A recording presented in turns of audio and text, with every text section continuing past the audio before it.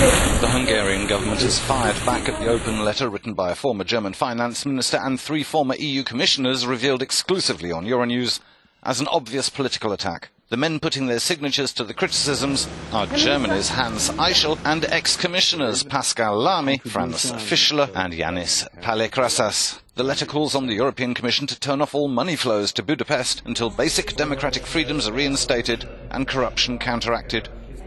This is a political attack from the left. The Liberals and the Socialists, opponents of the Fidesz-Christian Democrat governing coalition, demand this from the European Commission. It doesn't have anything to do with real life and the reality.